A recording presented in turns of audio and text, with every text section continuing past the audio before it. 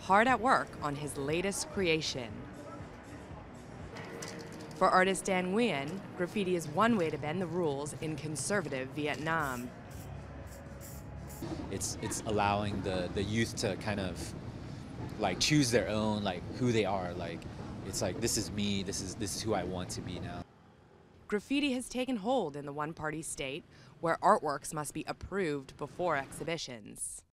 But artists are careful to steer clear of politics in their work to avoid the communist nation's firm censorship restrictions. Their work has transformed Ho Chi Minh City, where several public art spaces have popped up in recent years. They're all adding to the acceptance of street art here, and travelers come here, tourists come here, international artists come here, and then they already know about these spaces. And while graffiti was once seen as vandalism, local residents now see it through different eyes. For me and others, these paintings have improved our knowledge and imagination. They make our life more interesting.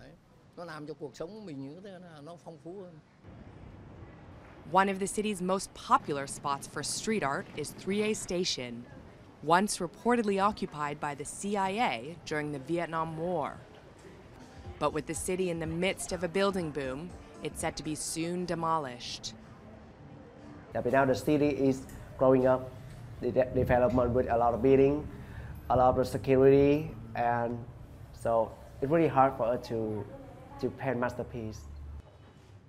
But with graffiti culture now firmly established, young artists are sure to continue seeking out fresh canvases for their work.